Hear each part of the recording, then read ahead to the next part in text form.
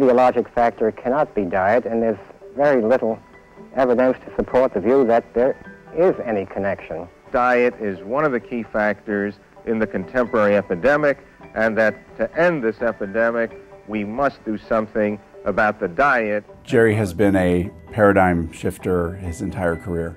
And I think much of what he has done in defining new fields and in defining new techniques and methods for measuring human health, it's been an uphill battle probably the entire time, convincing people that diet is an important factor for health.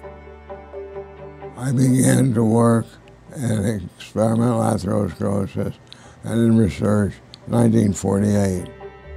I came to Chicago to work in animals, feeding cholesterol and other things to chickens, and there were dramatic effects in chickens, and we decided it must also be true in humans. And we worked through the Heart Association and through the federal government to get the information out to doctors and to get it out to the public. As we were emerging from World War II, the story of health and population health was just emerging. Experts on food emphasize the importance of balanced diet. But it was very clear already that the problem of the rest of the 20th century was going to be chronic diseases of aging, cardiovascular disease, cancer. But he and his contemporaries really defined this field of cardiovascular epidemiology, and then once we understood what the causal risk factors were, we could move forward then to trying to think about prevention. What stages of your career these are drawn from? So Jerry started this department back in 1972. Here we are 47 years later, and it's remarkable how much his legacy endures. Just in the last year, he and his team, with Jerry leading the way, published what I think will be viewed as the definitive paper on dietary factors and blood pressure.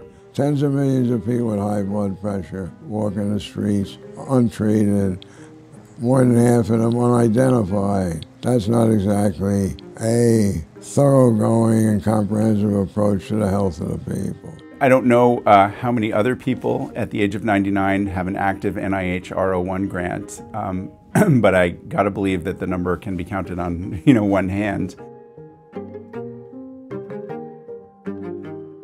As the years have gone by, I've become more and more convinced of the importance of lifestyle for health. What we eat, what we drink, how we work, how we enjoy our families, how we enjoy our holidays.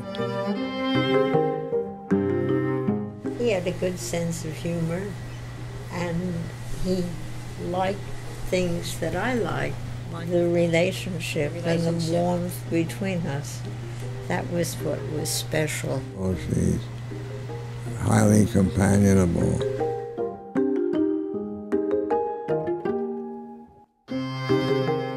It's almost impossible to research, very difficult. But I'm convinced it's important. Jerry is a humble man, and it would take a long time to list all of the things that will mark the legacy that he has created in science. Science is always a full contact team sport, and Jerry would be the first to admit that, but I think most of the good ideas that happened in the development of this field were probably his. A scientist who selects his own greatest contribution is a foolish person. I leave it to history.